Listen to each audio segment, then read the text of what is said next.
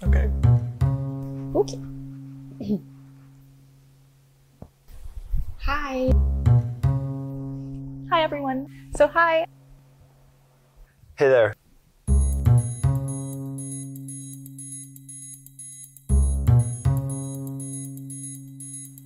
Please introduce yourself. My name is Lotus Goldman, and I'm a PhD student in the Hendry Lab at McGill University.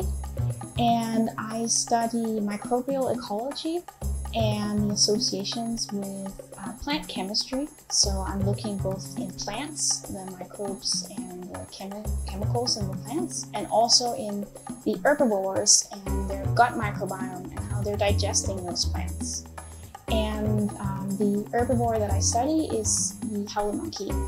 I'm a PhD student in the Hendry Lab, and I'm studying interactions between plants and Darwin's finches in the Galapagos Islands in Ecuador. My name is Natalie, and I'm doing my PhD here at the Redpath Museum in the Green Lab.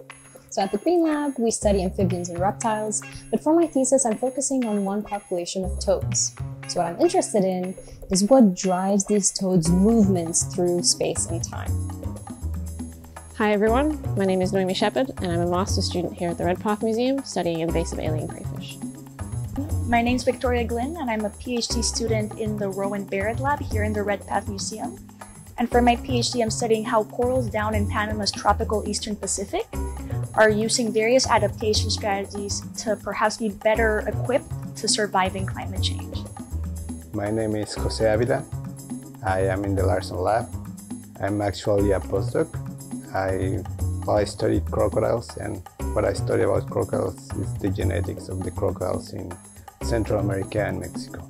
I'm Jess. I'm a PhD candidate here at the Redpath Museum in David Green's lab. I study toads and their tadpoles. And I study how these tadpoles change the environment around them and how it's different when they're there or when they're not. So I look at things like how algal communities change, how different animals in the water with them change, and how that water quality changes. Hey there, I'm Jonathan Diamond. I'm a graduate student in the Milan lab at the Redpath Museum. I study the intraspecific variation within beaver skull morphology, or the shape of beaver skulls. And yeah. Hello, my name is Anthony Zarafa, and I'm a master's student studying Arctic insects in the Larson and Buttle labs here at McGill University.